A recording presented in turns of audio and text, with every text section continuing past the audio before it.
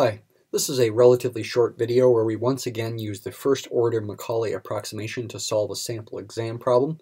Soon, maybe the next video, I want to go back to doing longer, more conceptual problems where we focus on understanding, but I thought it would be good to get another sample exam problem in here.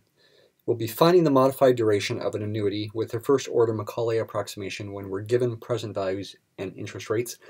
This is going to allow us to practice also using logarithms because the unknown is going to be in an exponent. And it's also going to illustrate something important. Even when you practice these things a lot, you can very easily make mistakes. And in fact, the first time I worked on solving this problem, I made a simple mistake, a common kind of mistake, that led to the wrong answer, but that wrong answer was one of the options that was given on the sample exam. So they are thinking about common kinds of mistakes people make, and that can lead to the definite wrong answer on the exam. So you got to be really careful even when you practice these things a lot. Here is the problem. Graham is the beneficiary of an annuity due. It doesn't really matter that it's an annuity due. All we need to know are the interest rates and the present values and the, well, we want to find a duration here. We need that first order Macaulay approximation. At an effective interest rate of 5%, the present value of the payments is $123,000, and the modified duration is Dmod.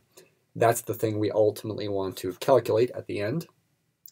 Tyler, someone else, uses the first order Macaulay approximation to estimate the present value of Graham's annuity due at a different effective interest rate of 5.4%.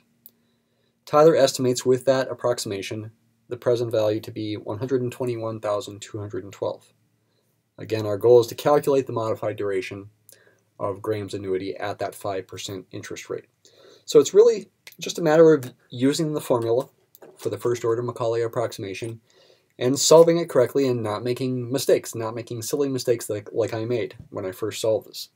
Here is the first order Macaulay approximation, P of I, or P of I0 plus delta I, where I0 would be the starting interest rate, that would be the 5%, and I, which is I0 plus delta I, would be the new interest rate that Tyler thinks about, 5.4%, is approximately the price at the original interest rate, I0, times the fraction 1 plus I0 over 1 plus I raised to the power, that is the Macaulay duration, at interest rate I0.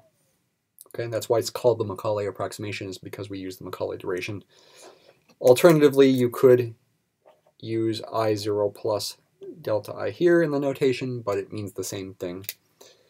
With this problem, the top of this fraction is going to be 1.05, I0 is 0.05, and the bottom is going to be 1.054, because that's the interest rate that Tyler was thinking about. Okay, so now it's a matter of plugging the numbers in. And again, solving using your calculator correctly and not making the mistake that I made. What was that mistake that I made? Well, I started correctly. I plugged in 121,212 into the left-hand side. I plugged in the price at the 5% interest rate of 123,000 here, so that was fine. Then I plugged in 1.05 for 1 plus I0 and 1.054 for 5.4%. And then, here's where I made my mistake. Maybe you could guess the mistake that I made. I said, okay, I want the modified duration. I know this equation involves the Macaulay duration.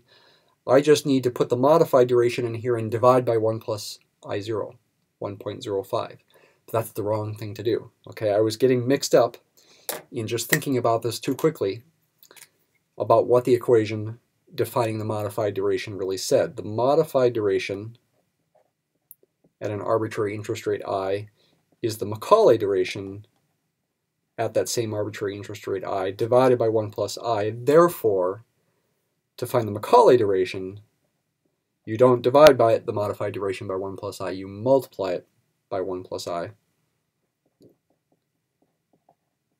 And so, in the first order Macaulay approximation, I need to replace Dmac of I0 by not the modified duration divided by 1.05, but instead the modified duration times 1.05. 1.05 times the modified duration. I'll just write Dmod like I have up there. Okay? Don't divide by 1.05, multiply by 1.05. Okay, that will get you the right answer. So let's go ahead and solve it now. Maybe you want to pause the video and just solve it yourself. It's just a matter of now not making mistakes with your algebra and using logarithms and your calculator. I will first divide both sides by 121,000 or by 123,000. So take 121 to 12 and divide by 123,000. I will go ahead and write these numbers down, but I will also store them in my calculator registers. This one I'll store in register 1, store 1. Now I will take the 1.05 divided by 1.054. That's this. I will go ahead and store that number in register 2. I need to raise it to the power, that is 1.05 times this modified duration that I want to solve for. Store that in register 2. Now you need to take logarithms of both sides and use properties of logarithms. The log of this thing, 0.985463441, would be the log of the right-hand side, but by a property of logarithms, you can bring that power down in front. 1.05 times the modified duration times the natural log of 0.996204993. So solve for the modified duration by dividing everything by 1.05 and that logarithm right there. The answer symbolically is going to be natural log of 0.985463441 divided by 1.05 times the natural log of 0.996204993. Guess I didn't really need to store that in register 2 because I already have it there. I need to take its natural log, which gives you this. And now don't be scared by the fact that that's negative. That's supposed to happen. The log of a number between 0 and 1 is going to be negative, but you've got two numbers between 0 and 1 here. You're taking the log of both of them. You're going to get negatives in both spots. The negative signs will cancel. Multiplied by 1.05. And I will store this in register 0, say. That's stored in register 0 at the bottom of that fraction. Now recall the number from register 1, take its logarithm, that's the top of the fraction, divide by what's in register 0, and we will be done. Divide by, recall 0, and you get about 3.67 for this modified duration. The units would be in units of time, which would be years in this case.